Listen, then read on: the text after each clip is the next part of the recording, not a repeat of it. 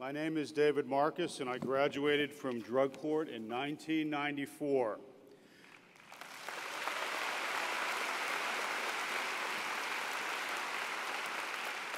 I will have 20 years clean and sober in August. I'm proud to be here.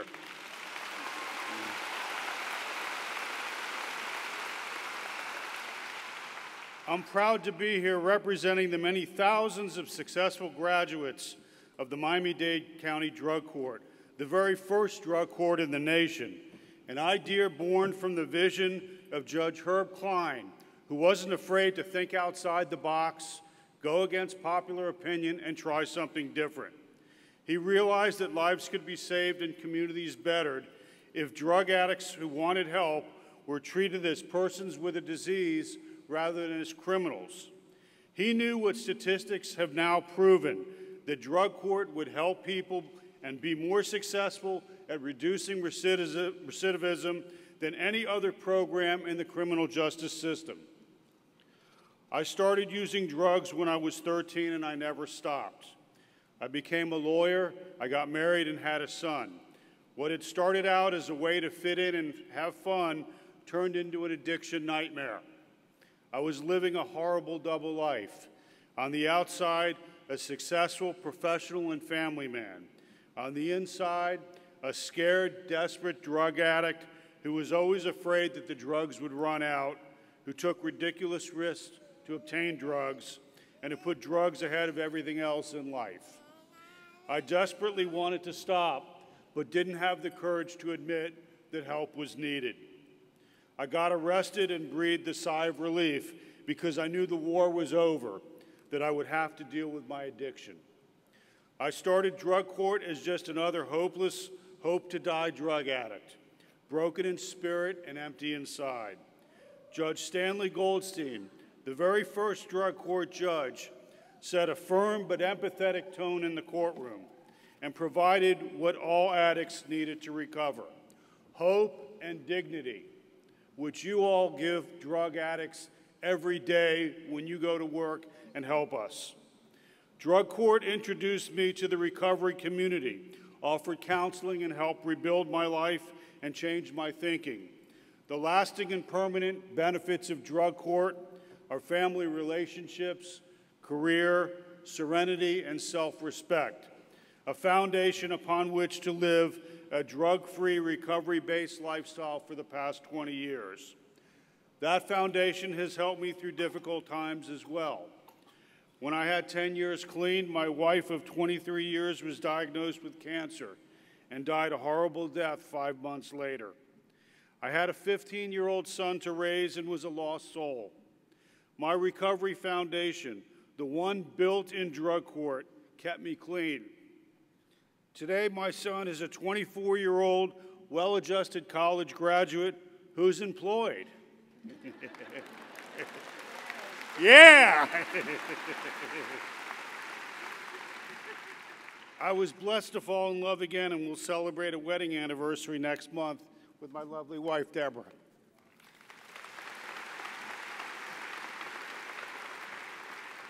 My journey began in the halls of justice and continues today in the rooms of a 12-step program.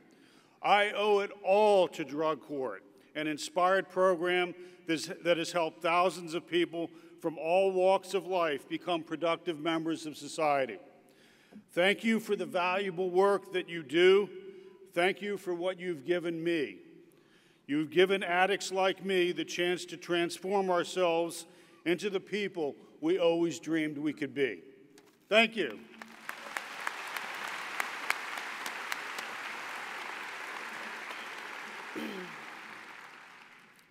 Good morning, everyone. My name is Deborah Marcus, and I am the wife of a drug court graduate.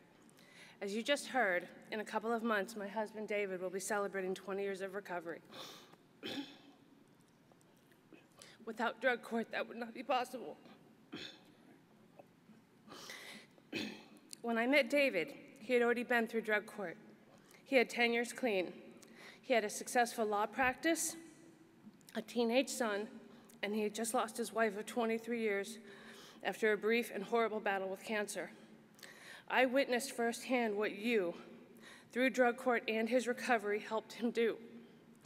I saw this devastated man show up, be present, gentle, and loving for his then 15-year-old son. I literally watched him stand instead of crumble when his world did. I'm shaking. Today, he and his son have a very close relationship, and he and I are celebrating 6 years of marriage. I know exactly where and how it all began for him, with you, and those like you who took a chance and gave him a choice and changed his life forever. And because you did, I get to have this amazing life with this incredible man who's my best friend. I, his son, and our community are the ultimate beneficiaries of what drug court offers. You've made a difference in all of our lives, and I can't thank you enough. Thank you.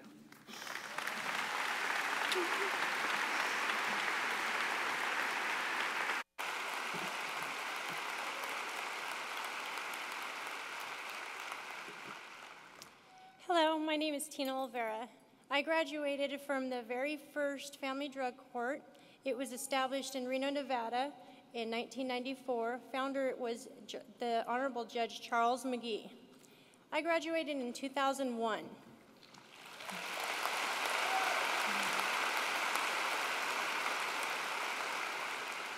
My journey started when I was about 14 years old. I discovered alcohol, so very quickly I became an alcoholic. I like to party with friends a lot. I threw my schooling out the door because it was too much fun going out the back door of the school to go party.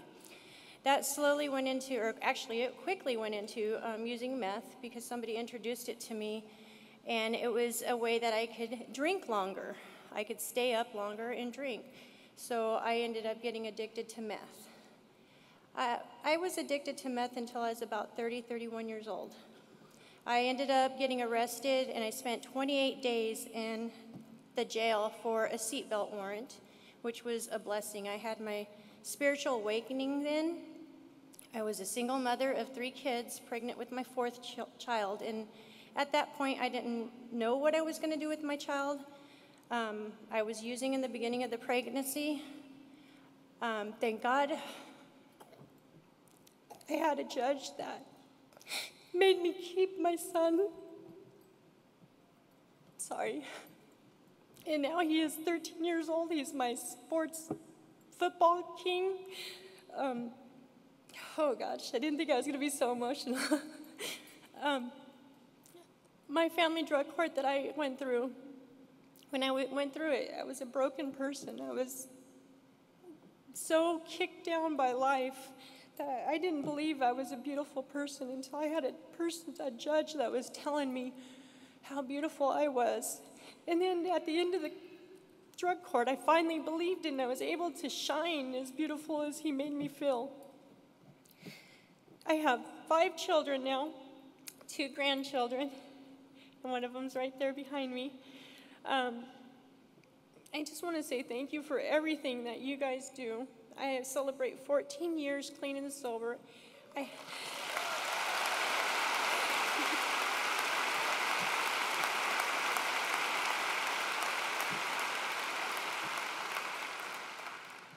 have the opportunity 7.5 years ago to work in the family drug courts as a mentor mom. So now I help change people's lives on a regular basis. I get paid to change people's lives.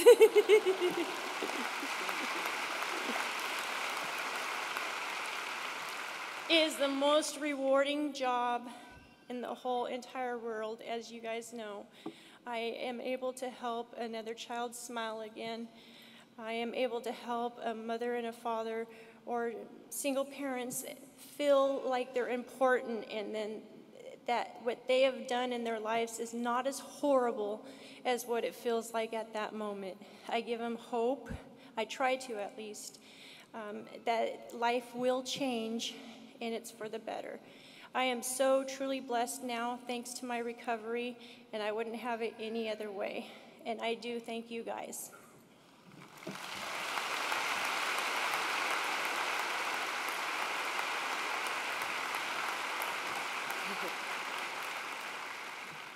So they asked me to speak, and I didn't quite know how to sum it all up.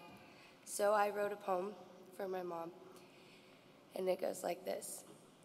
Scared and confused, where did you go? You're not the same mom that we used to know. You're here, but you're gone. You don't act the same. We can see the guilt, and we know you're ashamed. I remember the day when you didn't come back, and they took us all away, and you were gone just like that. Kids' Cottage was fine, but we missed you a lot. We found out why you left. You never gave up. You fought.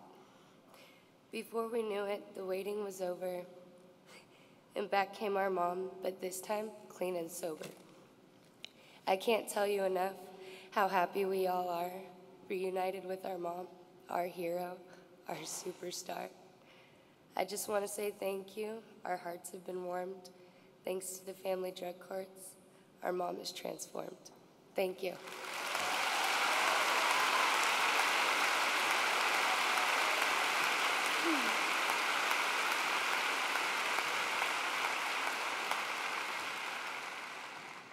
Hello everybody, my name is Zach. And my mom is a mentor mom in the family drug court. I never had to grow up with all the mistakes she made in her life. But the one thing I can tell you is the good things she's done in her life. And our family has a good impact because of it. We've been through a lot, but ever since the family drug court came in our lives, our family has been great. It's been the best. And we are very grateful that they have come into our lives, because if they didn't, I would be afraid that our family would be separated and we wouldn't be with our loved ones. The family drug court has done a lot for us in the past several years. I'm very grateful that they have come. Ever since they have come, my mom is clean and sober, and we are a happy family. I thank you, Mom, for the stable life you've given me, and I thank the family drug court for giving us, our family, opportunities like this one to speak on stage. Thank you.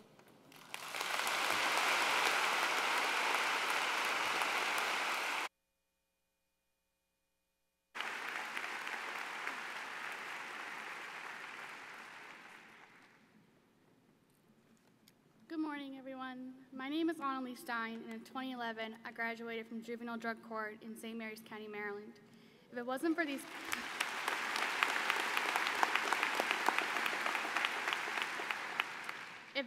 these pioneering drug courts, I would not be standing before you, this blessed woman I am today.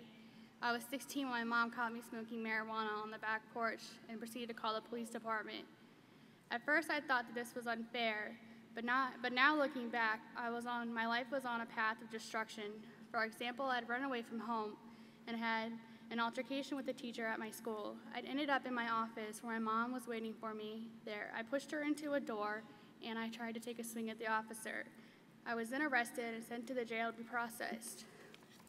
After that night, approximately 3 to 4 months, I entered the drug court. My first impression was this would be easy, that I wasn't going to change. After a few slip-ups, I was put on house arrest. I soon learned that everyone was trying to help, and that helped and cared about us. I started to change my ways and worked on completing the program. My main focus was school, work, and starting to devote my time into community services, which I enjoyed. I eventually stopped trying to commit suicide, drinking, doing the drugs, and skipping classes. I was soon on my way to being a happier, healthier me. This program wasn't that easy for me, but if it wasn't for Judge Stom, the probation officers in my school, I don't know where I'd be today. How interesting is that? Here we have a system where everyone is working together for the greater good. The defense attorneys and the county prosecutors are chasing the same goal. By the spring of 2011, the end of my junior year, I had shown that I had changed enough and was ready to finish the program. Drug court created enough space in my life so that I could take action on achieving sobriety, addressing childhood trauma. I was able to begin healing. After this program, my mom and I can now talk without our cell phones. We have a thriving and loving relationship. I finished high school with straight A's. I've been to a few schools and told them my story so I could help the youth not make the same mistakes I made. I want to get back to the community. I now work for an international shipping union. I'm currently engaged and will be married in September. I have many more goals to achieve, and hopefully one day I will reach them. A simple quote that I've begun to live my life by is a representation of the phoenix. The perfect metaphor for drug court reads, "Out of the ashes I die to live, and into the ashes I live to die." Drug court saved me from the ashes of my destruction and allowed me to be reborn. Thank you all for doing what you do every day, and thank you for saving my life. Have a great conference.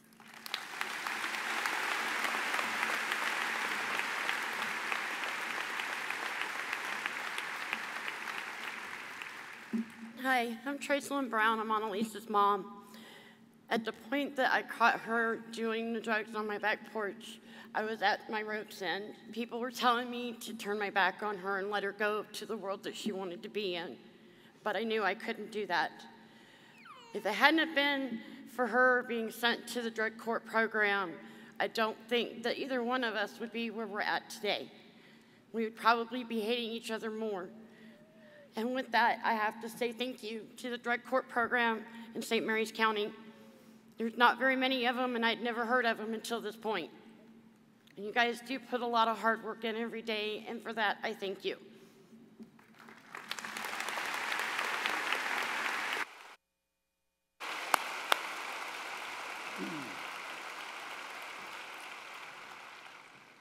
Good morning, everyone. My name is Derek Graham. I'm a graduate in the year 2000, July 2000, from the Las Cruces DWI Court in Las Cruces, New Mexico. And that was the, thank you. That was the first court in the country that actually utilized the ignition interlock system as a part of its program. So I'm very honored and privileged to be here today. When I see all the things that I see, it just is astonishingly amazing what you all do, and what you've done for me is really, I can't speak it in full comprehension. But I'd like to tell you a little bit about my story. I will say this, I do credit the drug court program as being one of the most major important things and events that's happened in my life, all to the positive. I'm so grateful for that. I had 2 DWIs. I had a DWI before drug court, or DWI court, in our community. And then I had one after it was established. My first one was in 1992. And at that time, you know, the penalties weren't as harsh. And unfortunately, DWI court had not been established yet by our local judge, Oscar Fritz. That didn't happen until about 1995.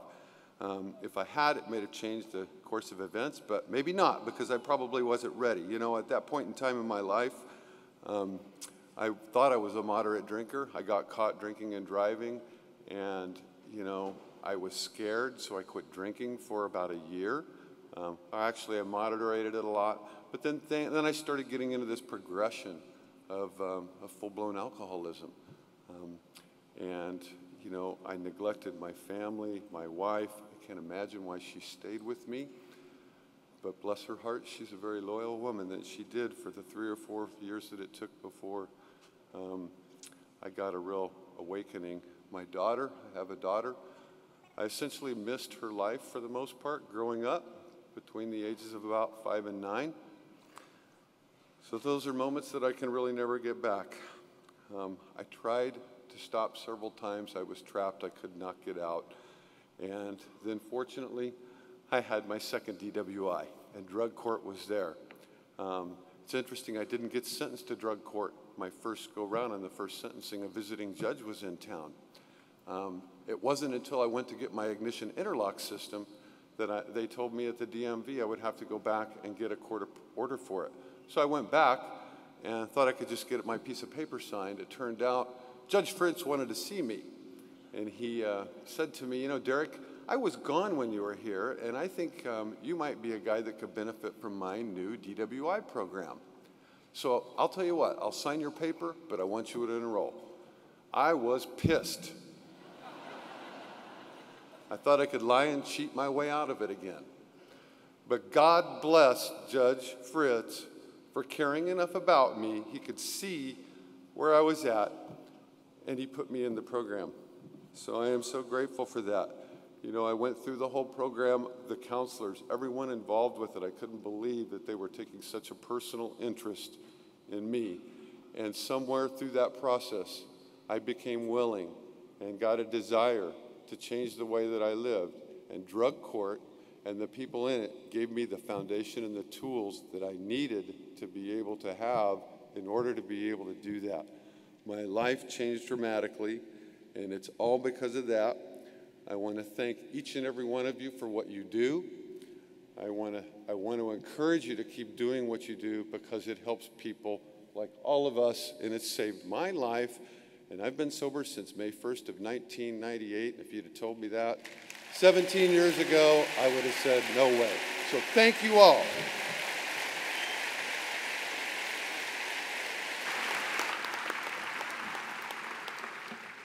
Good morning. My name is Ben, and I'm a grateful recovering addict. I'm a graduate of the class of 1998, Miami-Dade Drug Court, the first drug court in the country. In my first year in law school in 1972, I developed an addiction to gambling. My drug of choice at that time was playing the ponies. This 25-year addiction followed me through a very successful licensed criminal justice system in Baltimore, Washington, D.C., and it culminated with my appointment as the Chief United States Probation Pretrial Services Officer for the Southern District of Florida in 1995. I moved to Miami, actually moved into Tim Murray's home. He moved into my home in College Park, Maryland, because he went to work for the Justice Department under Janet Reno. I took my addiction to Miami, and during the summer of 1998, being an addict, I started using cocaine. I used cocaine from the summer of 1998 until my higher power intervened and caused me a bottom that resulted in me being arrested, purchasing $10 worth of cocaine from an open-air drug market in Miami. When I was arrested, the minute they put the handcuffs on me, I surrendered. I knew my life had become unmanageable, and it took this intervention for me to deal with the fact that I was an addict. This was not an ordinary arrest. This was an arrest that was followed by a local news station with cameras. So when they looked in my glove compartment, saw my gold shield, held me in custody until 11 o'clock and paraded me in front of the national media. I knew Judge Goldstein because I was introduced to him through Tim Murray. And as I indicated, I had hid this addiction from the business community, friends, and relatives. However, that first day before Judge Goldstein, I realized that I'd hit a bottom. And because I was an addict, I pursued recovery with the same vigor that I proceeded to ruin my life by using drugs and also gambling. I continue to be very active in the recovery community in South Florida. In fact, 5 years ago, I went back to the Miami-Dade Drug Court and volunteered on a full-time basis as an assistant. 2 years ago, I was offered a position as the administrative liaison for the Miami-Dade Drug Court, and I became an official card-carrying member of the National Association of Drug Court Professionals.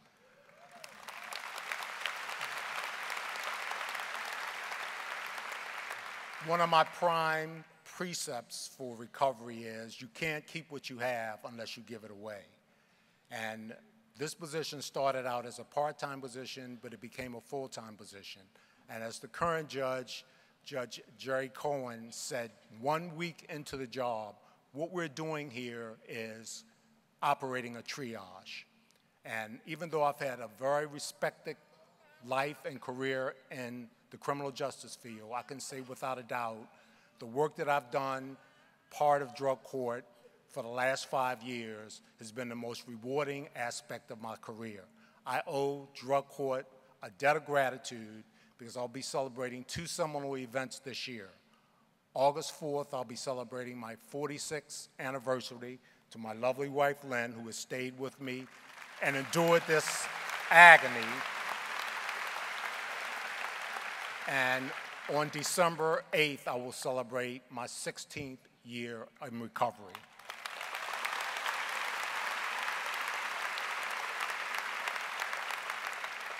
What we do on the front lines of addiction is a very difficult job. You're not going to get rich doing this, but it is very rewarding.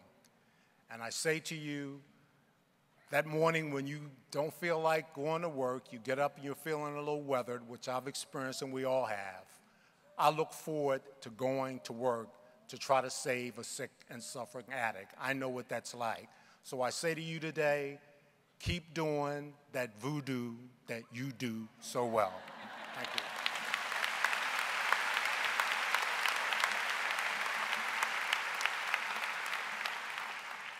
My name is Lynn. I'm Ben's wife. And when addiction crept into our home, I recognized the symptoms. Still, the chaos, turmoil, and desperation grew, and I knew that recovery would have to be his choice. My choice was to stay, and I prayed a lot.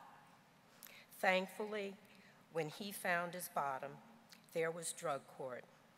It was the support of drug court and the lessons of recovery that saved our lives, revived our family, and with his dedication to giving back, strengthened our community. So, to the wonderful people of drug court, thank you, thank you, thank you for your great work.